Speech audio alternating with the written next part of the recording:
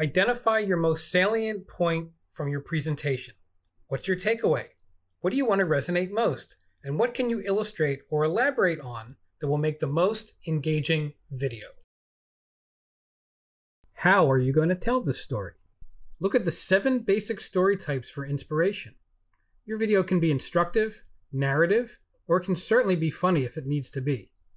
However you plan on telling the story, it must have a beginning where you introduce the issue, a middle where the conflict or problem arises, and a conclusion where solutions are offered or sage wisdom is shared.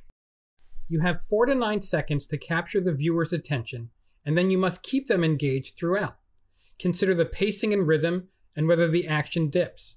Use multiple camera angles, screen overlays, and text to keep the viewer engaged. At least one data point must be shared and illustrated. This doesn't mean taking one of your graphs and superimposing it on the screen. Use a visual analogy that works with the language of video.